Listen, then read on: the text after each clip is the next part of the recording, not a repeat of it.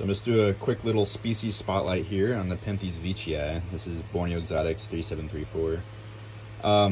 And popped a new picture recently, and I'm pretty excited about the progression of this plant. So I got this back in I think it was July 2018. I think it was for my 25th birthday. And yeah, it was a little 1.5 inch seedling. And it didn't look like much at the time. There's a few leaves and these plain little pitchers, but it has really become, it's really starting to mature and come a long way.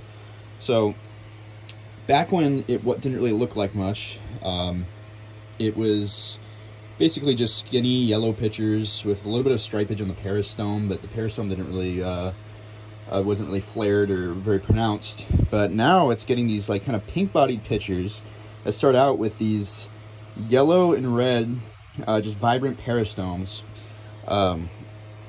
It's really becoming a nice plant, and as I get older, the peristomes become kind of coppery red.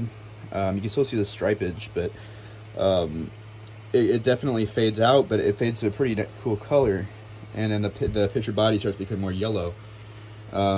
Here's one of the last immature pictures I put out. I'm not saying that these are completely mature, like this plant still has ways to go, but as far as like characteristics, this is a lot less mature. But it's about 10 inches across now, very slow grower, puts out a leaf just every once in a while, and then usually has time to almost make a full pitcher before the growth point even moves.